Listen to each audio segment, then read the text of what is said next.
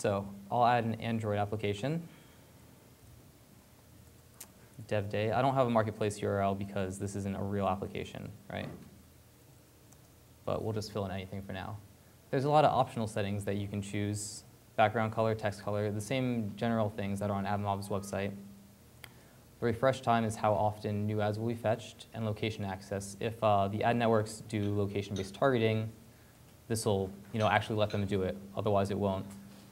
The only downside to this is that it requires extra user interaction. So it'll pop up a little dialog box on iPhone, or on Android, you'll have to actually acknowledge that you're using location. We don't really need that right now.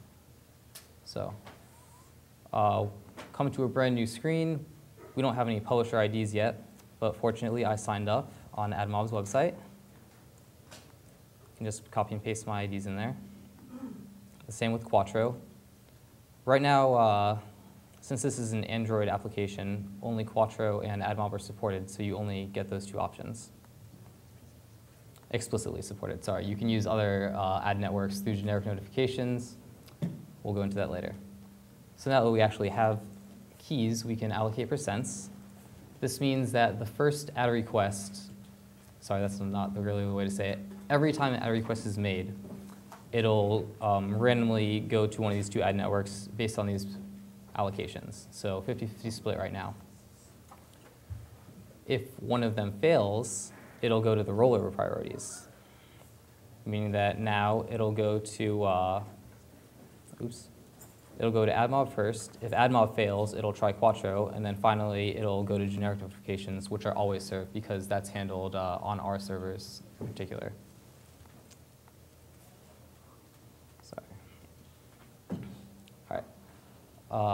Yeah. So if we want to add a custom ad, there's all different types of goals you can use. App Store, website. App Store is used for the marketplace as well. You can choose icon, that's the image and text, or banner ads, just like on AdMob as well. I have a sample banner on my desktop that we can use for Twitter. And then we have our goal URL.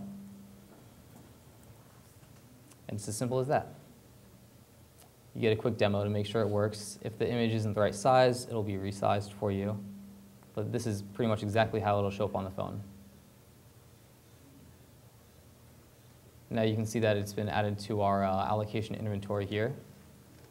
So maybe we'll actually want to set them all individually, equally. So now all three have the same chance of being shown on that initial ad request every time. And then generally, custom ads are a good thing to always show, so we'll put that up above the kind of filler option.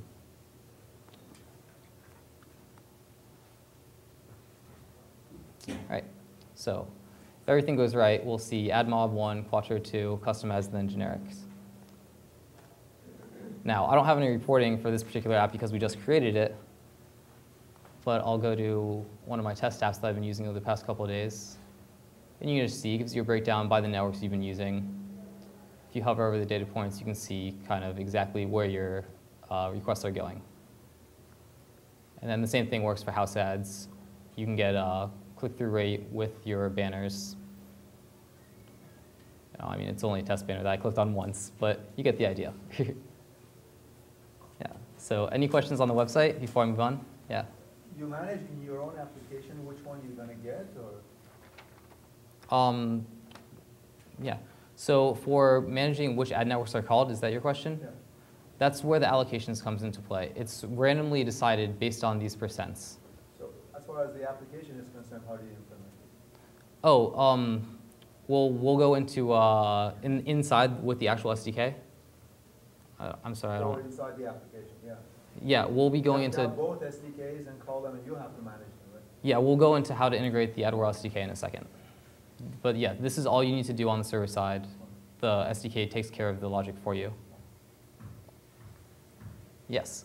Okay, so let's say I have 3 ad networks. Let's say I'm using AdMob, Quattro, and Millennial. Okay. And so let's say in the allocations I've just done, basically a third for each. Mm-hmm. And on the rollover, I have AdMob first, then Quattro, then Millennial. Yes. And let's say that the first network that gets shown is Millennial, but that network doesn't build the ad Okay. So then it'll go sort of the rollover. The first one obviously is AdMob. So what happens if AdMob doesn't fill that request? Is Quattro called again, or will it go straight to the left? It'll get daisy chained down the line until it hits something that can fill it. But Quattro will get called again, even though it's the first one. It gets called, that varies depending on whether it's Android or iPhone. Okay. Right now, it'll get called again in Android, but not in iPhone. Okay, cool. Yeah. Thanks. Any more website questions? All right, then we'll move on to the Android SDK. So really quick, what we're going to be doing for this one, we already have a basic Hello World app with nothing else. I've signed up with the ad networks as we did before, and I put in my allocations and keys and everything. And I also went to the ad networks and I downloaded their SDKs, and then I downloaded the AdWhirl SDK from the Google Code project. We'll show you where to get that exactly in a second. So Android is pretty easy. Just add the SDKs, add permissions, and then actually we'll instantiate like the add request object. So this is our blank Hello World app, not too fancy yet. And a brand new Eclipse project, which is probably the primary Android app development. So I have a bunch of code samples in the sample code on the Google Code website, code.google.com. If we look in the source, we can get some of that pretty easily. Of course, you can do this however you want, but just to show. So first off, we need to give the application internet permission. Otherwise, we won't be able to reach our servers. So in your manifest, you'll just want to copy that line and add it. The next thing you need to do is give your layout an explicit value. That way we know how to reference it, and your layout being the thing that's actually going to contain the ad.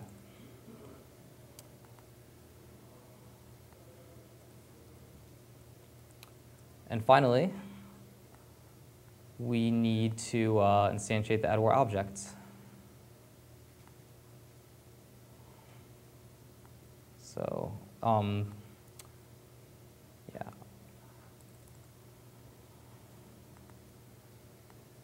Just dragging all this code in here.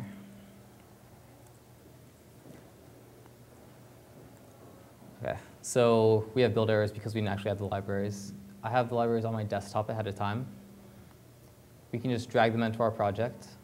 The actual source code is available on Google Code if you want as well, but it's a lot easier to just use the kind of bundled version.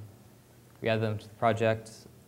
We can right-click on them to add them to the build path, so Eclipse actually knows where it is. Oop. All right, now back to the code. Sorry. So first off, we find the layout we want to add it to, which again, in our case, is layout main. We don't really need any troubleshooting. We can create an AdWhirl layout object with our SDK key. You can find your SDK key on the AdWhirl website, right at the top there.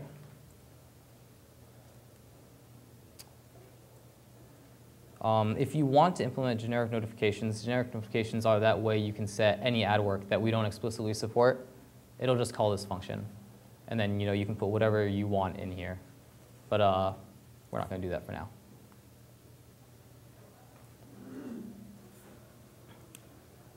Then next you need to actually set the size of it. We're going to do 320 by 52. If you remember from earlier, most ad formats are only 50 pixels high, but Quattro puts a little bit more, so that'll accommodate all ad sizes. The other ones will be stretched slightly, but you can't really tell. And that's it. So we're going to try to build it, and hopefully everything will go great. I have a sample Nexus 1 emulated.